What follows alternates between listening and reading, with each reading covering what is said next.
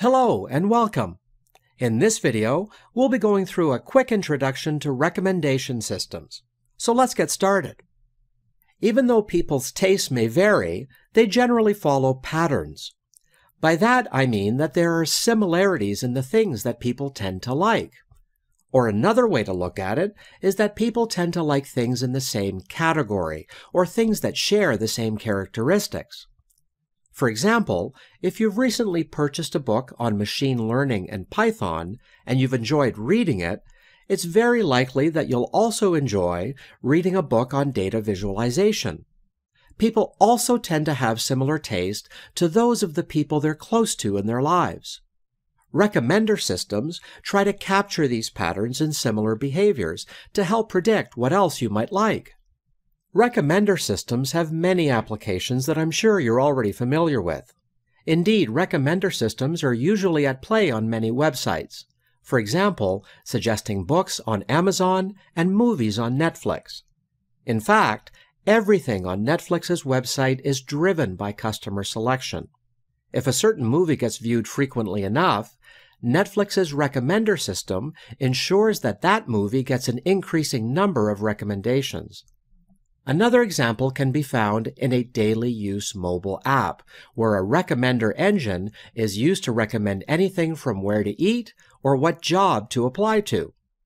On social media, sites like Facebook or LinkedIn regularly recommend friendships. Recommender systems are even used to personalize your experience on the web. For example, when you go to a news platform website, a recommender system will make note of the types of stories that you clicked on and make recommendations on which types of stories you might be interested in reading in future. There are many of these types of examples, and they are growing in number every day.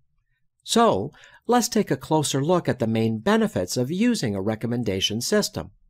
One of the main advantages of using recommendation systems is that users get a broader exposure to many different products they might be interested in. This exposure encourages users towards continual usage or purchase of their product. Not only does this provide a better experience for the user, but it benefits the service provider as well, with increased potential revenue and better security for its customers.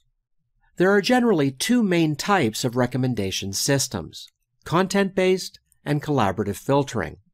The main difference between each can be summed up by the type of statement that a consumer might make.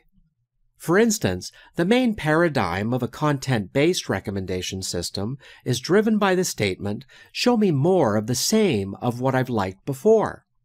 Content-based systems try to figure out what a user's favorite aspects of an item are, and then make recommendations on items that share those aspects.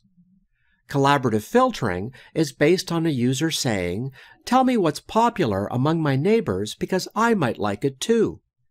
Collaborative filtering techniques find similar groups of users and provide recommendations based on similar tastes within that group. In short, it assumes that a user might be interested in what similar users are interested in.